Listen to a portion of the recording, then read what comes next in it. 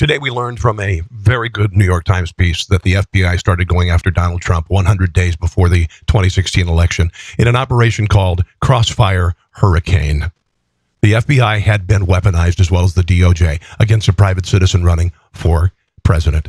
This was meant to stop his candidacy. It was meant to stop his winning the election. It's been used to disrupt the transition team and to ultimately end his presidency.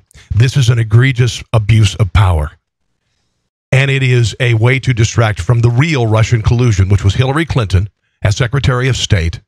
Uranium One, $150 million to the Clinton Foundation, 33,000 missing emails, and a dossier bought and paid for by her, the DNC, Barack Obama's Organizing for America.